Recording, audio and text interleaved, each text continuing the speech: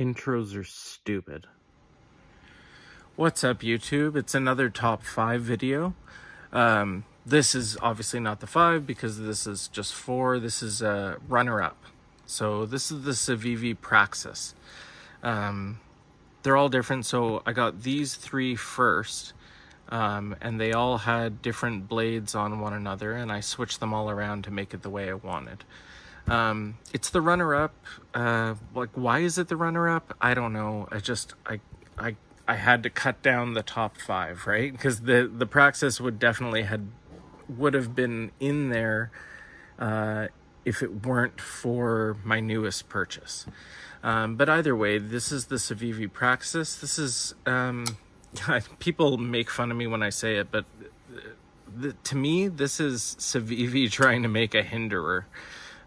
That's sort of the idea I get from the profile of the knife, and it just seems like their answer to the Hinderer, like a super cheap Hinderer. I added thumb studs on every one of these. This knife is fantastic and was in my top 5 before I got the latest knife. So these are 3 different Praxises before the button lock came out. This is the button lock here. These are all liner locks. They're about a 4-inch knife. Actually, I have no idea what it actually comes in at. The cutting edge is, on the Civivi Praxis, okay, about a 3.5-inch edge to it. Fantastic knife. The action is unbelievable. With the thumb studs added on, it just makes them that much better. So this and this are 8CR, 9CR 18 MOV, I believe. This wooden handle one is some kind of a Civivi Damascus. I actually think that Civivi Damascus looks really cheap. I bought this online, and the picture online made it look a lot nicer. Kind of like this with the washout of the bright light. That's sort of what I pictured in my head, but in real life it's a lot more like this. And I can change this by giving it a polish, which I definitely will. Just because of their treating of it, they gave a lot of darkness to the sunken spots in the metal. The button lock, however, is aluminum scales. Oh, I forgot, this one here is brushed copper. This is very heavy and nice. But the button lock one came automatically with Nitro V steel and aluminum scales. It's really nice.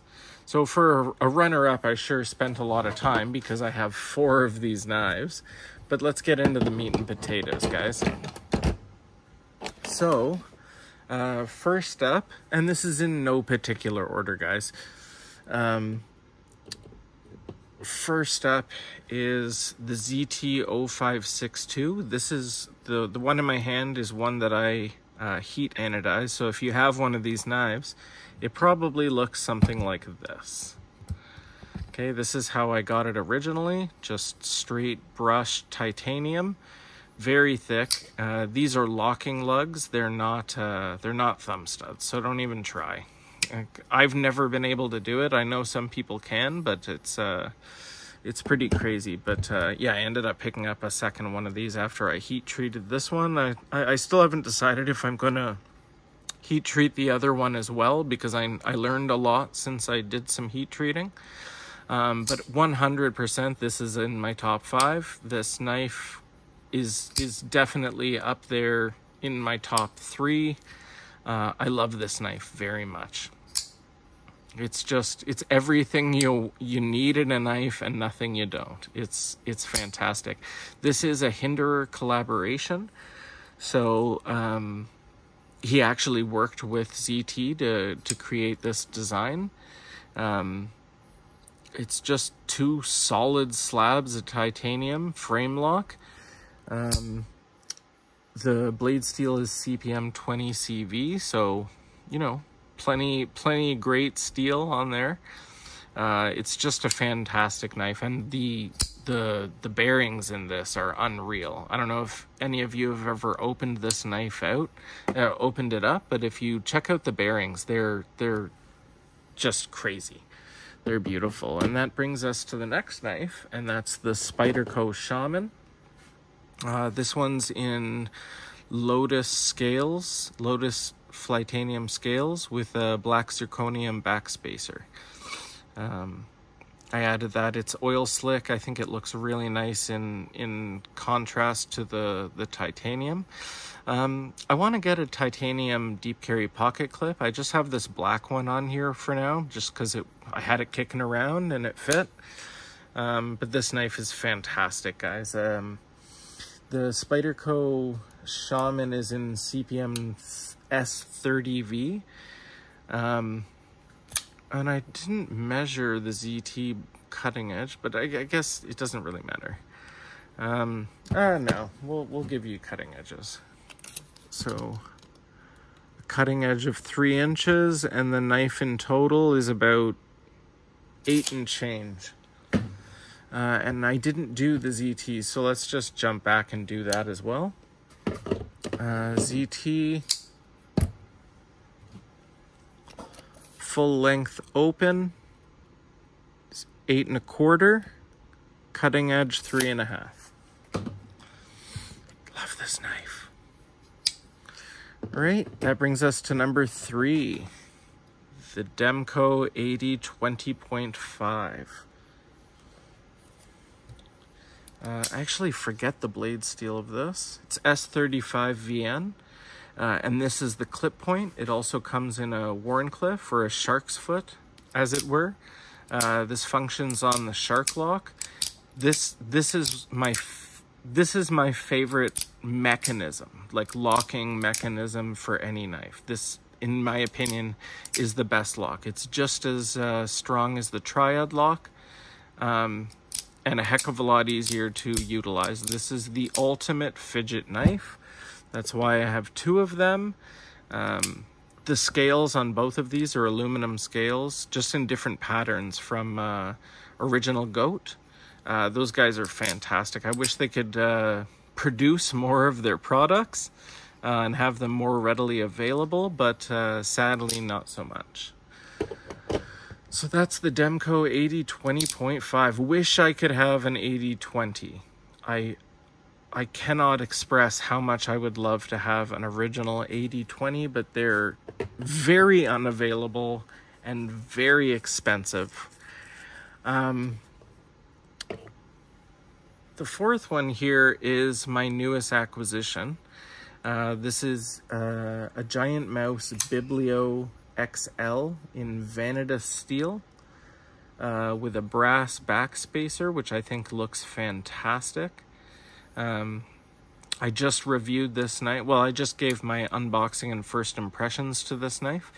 It's got contoured, textured titanium scales from the factory with a brass backspacer and a wire deep carry pocket clip, which is fantastic. It's a liner lock, and I think I already said the blade steel is Vanadis. I don't know much about Vanadis, but what I've learned so far is that it's not very corrosion resistant, so rust can be an issue, but as long as you keep this blade clean, oiled, you know, just take care of your stuff, guys, and it should be fine. I don't live near the ocean. I don't have to worry about that so much. I just have to dry it off if I get it wet and keep it oiled if I'm going to store it over time. But yeah. This knife is absolutely fantastic. This is from the factory. This is the nicest knife that I own, because I'm used to getting a knife in G10 scales, and then I go and find some beautiful titanium or brass or aluminum scales, and then I would find my own backspacer and put it in and change the deep carry pocket, or a normal pocket clip to a deep carry. You know, but from the factory, this came the way it was. It wasn't cheap, but I think, in my opinion, this knife is very close to worth the money. It's a beautiful knife, guys. Number 5 is the Spyderco Smock. This one is, well, they're all CPM S30V. This one's in brass Flytanium scales, not Lotus scales, but just straight brass. This is my most carried knife. This is like my, if I'm in a pinch and I just need a knife and I have to do something weird with it or whatever, or I just have to give it hell, this is the first knife I will reach for. This is my trustiest knife, and it's just fantastic. So brass Flytanium scales, CPMS, is it 20? No, CPM, is it 30 or 20? S30V. And from Mettenboss, I got one of these cool lanyard hole fillers. It's just like a honeycomb texture, but I love this knife. I also have a Spyderco Smock in black oil slick zirconium from Mettenboss as well. No lanyard hole in these oil slick zirconium scales. Yeah, and also obviously CPM S30V. And yeah, it functions on a compression lock that they've added a button to, because the Taiwan factory is amazing, and that's something they tried. There were 2 runners-up. So the Civivi Praxis was sort of the runner-up, but also I had to include this Spyderco Yojimbo 2 with laser engraved scales from DNA Lasering. This knife is fantastic. The Yojimbo's in CPM S30V as well. It's very dirty. I need to clean this thing. But yeah, these scales are unreal. And this didn't make it into the top 5 just because it's a weird knife. And functionally it just isn't as useful to me as the other ones, but a very cool knife nonetheless, and I just thought I'd show that to you in this as a runner-up. Anyway guys, that's my top 5. I just wanted to show those off, and if you can like and subscribe, it would mean a lot to me. I'm nearing the 1,000 mark, and it's killing me to not be at that point yet. So guys, if you like my content, like and subscribe. But have a good day and stay sharp. Take care.